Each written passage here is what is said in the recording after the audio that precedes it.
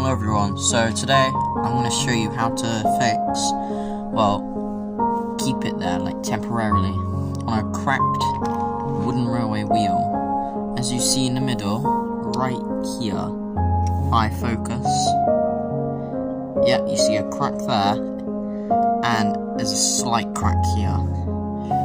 So, how do you fix these exactly?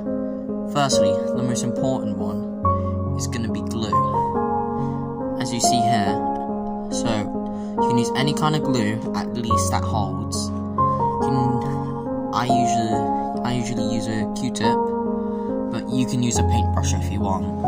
I just wanted to put the glue or something in there. So what you want to do is use the glue.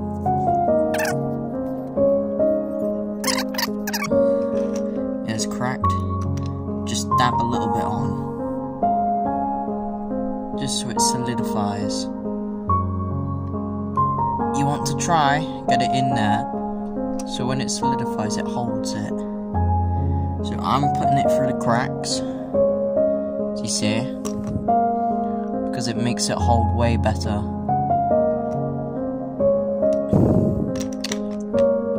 And just let it sit for a moment. Also, cracked wheels don't always mean like they're in danger of like getting broken or something. A cracked wheel, it's pretty rare, but once a wheel's cracked enough it would fall off. But yeah, that's why you should try and use glue and like solidify.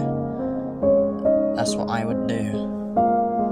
So there we go, and it should be all good to go. So, you don't want to try put too much glue on, because it kinda messes up. There we go. But yeah, that's how you like basically fix the cracks in your wooden railway wheels, and I hope this tutorial helped. So, goodbye.